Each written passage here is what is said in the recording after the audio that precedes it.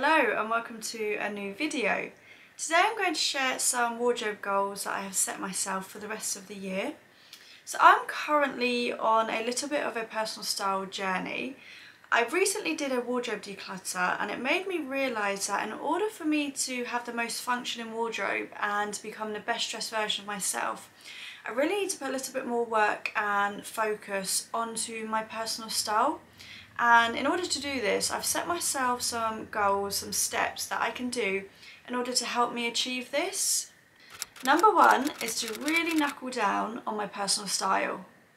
So this one will probably take the most work, but it's definitely going to have the most impact on how successful I am with this whole journey. So this for me is really about understanding what do I like, what don't I like, what do I feel best in, and being very intentional about my style choices and the outfits that I choose to wear.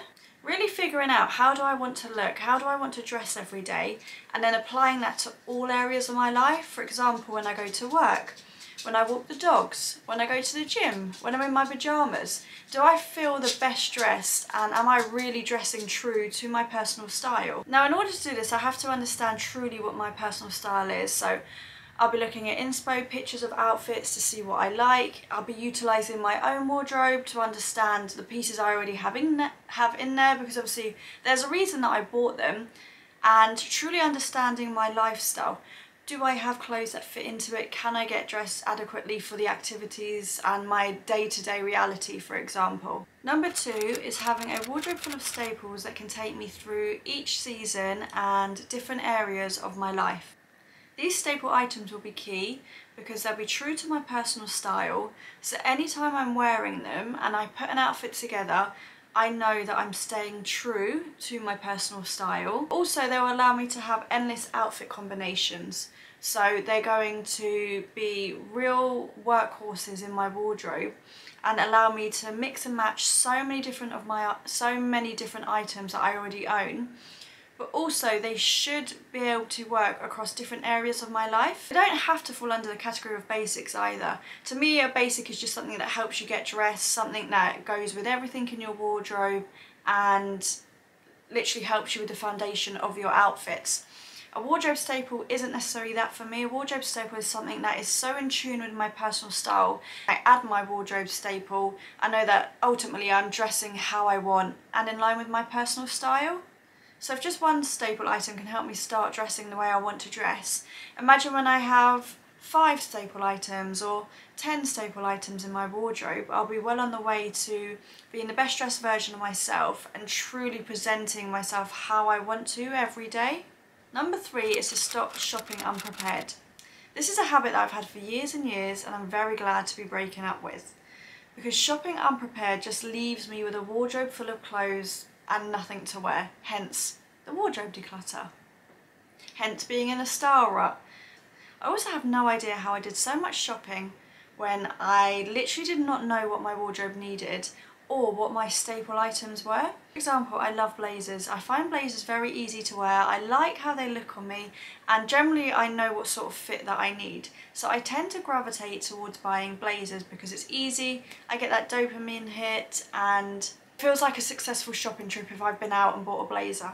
I probably now own 6 blazers in a few different colours, and honestly I struggle with what to pair them with, because instead of buying blazers I should have been finding my perfect pair of denim jeans, or for example pyjamas. I currently have no nice pyjamas and realistically am I going to be sitting on my sofa at 7 PM in a blazer? No. So shopping unprepared, all it does is makes me spend money on places I don't need to spend. So I'm not saying stopping shopping, I'm not saying stopping buying things, because I love clothes and I love fashion. I just don't want to waste my money, and in order for this to work I need to make sure I'm buying the right things. That brings me on to number 4, which is having a wish list. I'm going to keep a wish list of the items that I wish to add to my wardrobe, and these will obviously be in line with my personal style, but will also cover the wardrobe staples that I need to add that will make my wardrobe function a lot better. There is no timeline for when I need to buy these. It could be over the year, it could be over a month, it all depends when and how I want to add them, but it just means if I am spontaneously going shopping with my mum on a Saturday, I at least have some direction of what I know I should be looking for, what I need to add. This is going to help me so much as well when we come into the new seasons. I feel so unprepared every time a new season comes around, like I have nothing. So at least now I can start creating wish lists for what I may need for that season, which will hopefully work year after year, and also some of them staples, and because their wish list items have been more thought about, will probably work across the different seasons. So again, I won't feel like that panic of, oh my gosh, I have nothing to wear when the warmer weather comes, for example. Number 5, when I add a new item, wear it straight away or style it immediately with my current wardrobe. Another bad habit I have, and I don't know why I'm like this, well I do now, but what I would do in the past is buy something, bring it home, and it was either an impulse buy, or maybe it didn't fit me right, or maybe it wasn't in line with my personal style, I don't know, but I would bring it home, I would hang it up in my wardrobe over there, and it would sit there, and I would never ever reach for it. And that meant, again, so many clothes and nothing to wear. I also think I had this bad habit because I'm quite a creature of comfort. So if I have something that I know works, for example an outfit formula or a set of clothes that I wear on repeat, even if they aren't in line with my personal style, even if they don't look that great, because I know how to wear them and how they look, I will pretty much just reach for them all the time. So if I have a new item in there that feels like shiny and new and a little bit alien, I just will not reach for it and incorporate it into my current outfits.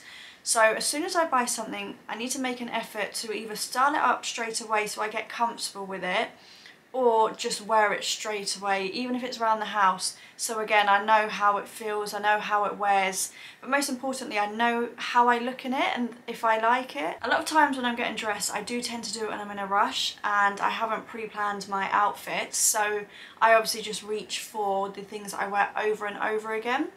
So I definitely think by having these things and wearing them straight away, they're going to feel like part of my current wardrobe. I'm going to know how they look with other things, what they look best with, and again, I'm just going to make sure I get lots and lots of wear out of them rather than them sitting there new with their tag on. Again, this leads me on to my next point, which also kind of leads into the reason why I sometimes don't wear my clothes straight away. Number 6, not saving anything for best. I've come to realise that I'm a serious clothes saver. So anytime I'm getting dressed, I tend to not reach for my favourite pieces or my new pieces because I constantly think that I need to save it for something else. And I've come to realise that this is very detrimental, mainly to my personal style on a day-to-day level. I basically have a wardrobe full of nicer clothes that are in line with the way I wish to dress, but for some reason something's telling me not to wear them. What I've come to realise after doing this work is that there is no best life. There literally is just my life today. So for example, when I am doing things such as going food shopping or walking the dogs or going to sleep at night, why aren't I dressing in a way that makes me feel best? Because at the end of the day, how we choose to dress and present ourselves to the world is ultimately for ourselves. Number 7, keeping my wardrobe organised and tidy. This is definitely something I already try to do on a regular basis, but I think it's just really important to reiterate how important it is to have my wardrobe tidy and organised. It just helps me understand what I own, how I can get dressed quicker, and just really takes the stress out of my routines. So for example, if I am trying to get ready in a rush, at least I can see everything that I own and I'm not trying to search for one shoe that might be stuffed at the back of my wardrobe. I think the aim is to always want to shop your wardrobe, and the best way to do that is to have it looking really nice and presentable, like you are just walking into a store. Number 8, make sure everything in my wardrobe currently fits and I like how it looks. So this just involves doing a lot more smaller audits when I'm in the mood for it and when I feel like it, rather than having to do one huge declutter at the end of the season or the start of a new year, for example. I just think having a wardrobe full of reliable pieces that I know I can just pull out and put together an outfit means that I'm going to want to shop my wardrobe so much more. The goal I really want to achieve with my wardrobe is imagining that it's a shop that I shop at every single day and I'm super successful. They have a rail full of clothes that is going to fit me and looks nice. So I take that rail into the changing room, I try on everything, love everything.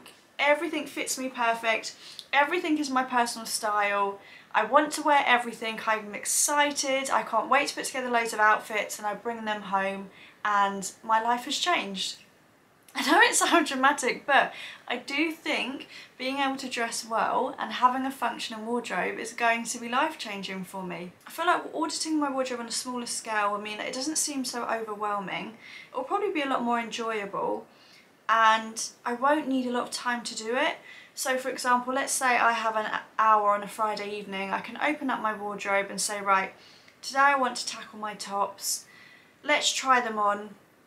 Do I currently like how they look? Do they fit me? And are they in line with my personal style? I'm really excited to do these audits because I think they will help me stay on top of my wardrobe and ensuring that I constantly have only the things that I truly love in there and that are truly my personal style.